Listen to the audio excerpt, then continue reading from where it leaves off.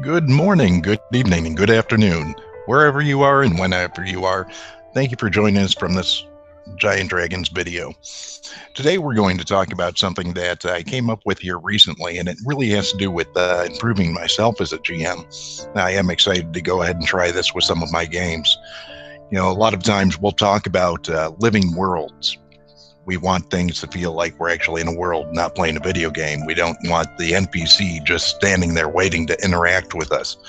We want it to feel like we're making a difference, but also the world should be going on around us. With that in mind, it has been something in past campaigns, both of mine and those I've run or played, where it really just feels like all the action is centered on us. Nothing happens without the players moving forward. That isn't quite a living world. It is a shortcoming and something that I think a lot of us could do better at, including myself. So I was recently looking over the playtest package from Blades in the Dark, John Harper's new game they just had kickstarted. Congratulations, John. You did a great job, and looking forward to that. But you had something really neat in there, which was a countdown clock. And I saw how it works specifically with your rules. But I also looked at it and said, you know, this is something I could use in my other games, be it Dungeons & Dragons 5th Edition, Pathfinder, Cyberpunk. Doesn't really matter. It comes in handy to help things go along. So just to give people an idea of what I'm talking about, I've got an image here that I did up real quick in Photoshop. So this will go ahead and show you kind of what we're talking about. You'll see I've got a circle segmented almost like a pizza pie there. And when we're using this, the concept is actually pretty simple. Let's say you've got a campaign that's not a one-shot. It's not, you know, going to be 4-session long. It's going to be something that lasts for a while. And the idea here is that there's usually going to be at least one big bad, maybe several big bads in your campaign. And they aren't going to be waiting around for your characters to take action. They have their own goals, their own motives, their own missions. So what I've done here is I kind of took the idea from John and extrapolated a little bit that, you know, we have a necromancer who wants to raise an undead army. There's probably a lot of things that he has to do to get that in order. You know, he's got to get components. He's got to go, you know, find the proper scroll or spell book that's going to give him the spell that he needs. He maybe needs to get an ancient artifact or two.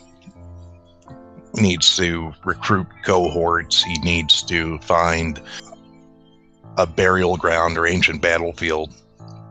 And each of those things is kind of a step. And so each of the items here on this wheel, which, you know, it could be 2 sections, it could be 3 sections, 4 sections. I just did this one up real quick.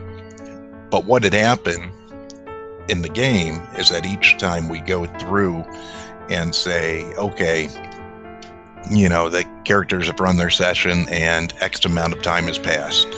You know, while they were busy doing a side quest, maybe to go through a temple and loot his riches, the necromancer had found their spell book.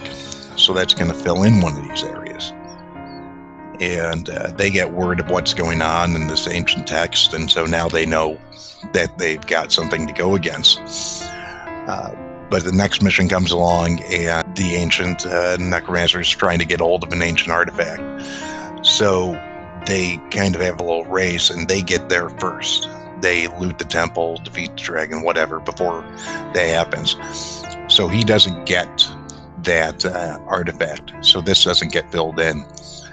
The next sign, they're off to save a princess. Well, while they're busy saving a princess, the necromancer is still working. He finds another artifact that'll do what he needs it to. Well, that just fills in another area.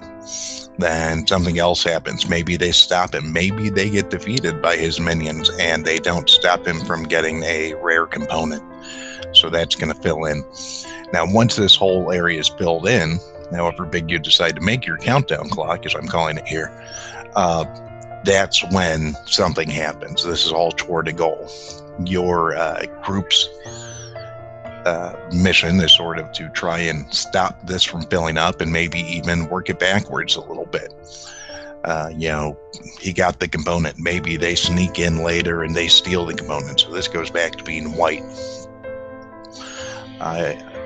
This is something I would typically draw on a sheet of paper and fill in with pencil, use an eraser if I need to, but just for purpose of sharing it here, I went ahead and did it in Photoshop. I think it's a neat idea. It helps me as a GM to get the idea that, the mission that the characters is doing is not the same necessarily as what they're fighting. It turns it around and makes me focus on, hey, what's going on while these guys are doing that? And yes, the focus is still going to be the players, but in the living world, in a living campaign, things have to be happening independent of the players. And that's where I came up with this idea, really, as I said, from Blades in the Dark. And I know that there was a little something like that taken from Damage in the Apocalypse World and Dungeon World series. So I don't know that I've seen it anywhere else. It's definitely something I want to start using more. Apparently somebody's here. And I'm curious if anyone else has seen it. Have you seen it in another game? Have you tried something like this? The way I see it working is that I could have one or I could have many of these. I can use them both for something against the players as well as something the players are trying to do. Are they trying to amass forces? Are they trying to build a new keep? Or are they trying to unlock the secrets of some ancient ritual? These countdown clocks can come in quite handy. Just make sure you've got your notes in order so you don't lose track of which is which. And if you do miss it, it's not something that you can't go back and fill in between game time. It's also not as important to go, oh no, I've got to go back and figure this out, because as long as everyone's still having fun at the table, that's what it's all about. I do hope the idea takes off as well as I think it will. And definitely, as I said, curious to see if anyone else has tried this or seen this or what your thoughts on it are. Go ahead and let me know in the comments below. And until next time, have a good day and keep on gaming. Bye.